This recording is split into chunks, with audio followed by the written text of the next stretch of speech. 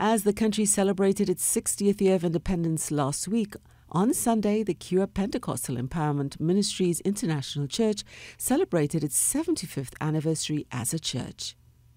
Joining the church to commemorate the milestone at a special anniversary service on Sunday was MP for St. Augustine Khadijah Ameen, Minister of Social Development and Family Services Donna and Minister of National Security Fitzgerald Hinds.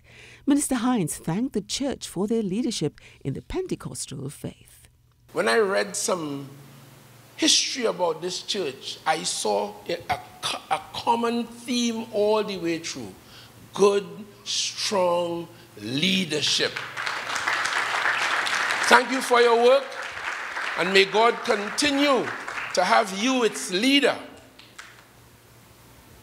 Reverend Pope, continue to live in the future, because leaders can't live in the present.